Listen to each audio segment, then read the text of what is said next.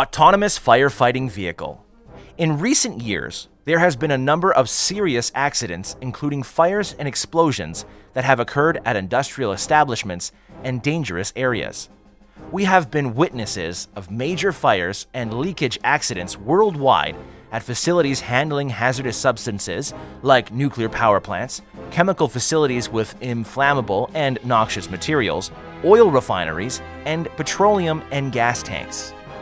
Due to this fact, access to regular firefighting vehicles with crew inside them is not possible. That is why the overall objective of this project was to develop the prototype of the autonomous unmanned firefighting vehicle that would be able to fight efficiently against fires in hazardous environments, particularly where men and firemen are highly jeopardized. The autonomous firefighting vehicle is able to enter the heart of fires, operate and navigate reliably, and recognize different objects, fight fire, and remove flammable or dangerous materials.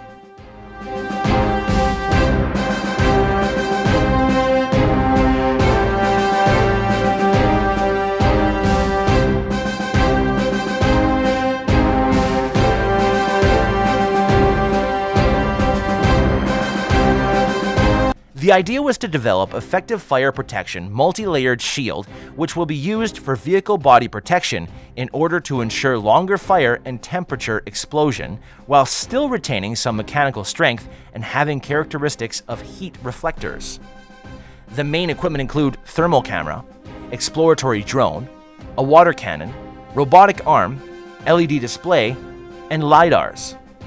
Mechanisms of the vehicle include focus via terminal camera on the main heat, cannon starts extinguishing, drone takes off and flies into the building, drone scans and prepares data for AR kits for firefighters, position of victims and opticals, etc., firefighters arriving at the place, getting data to AR kits from the drone. If you want to know more details about this vehicle, please go to the designer's profile linked in the description below.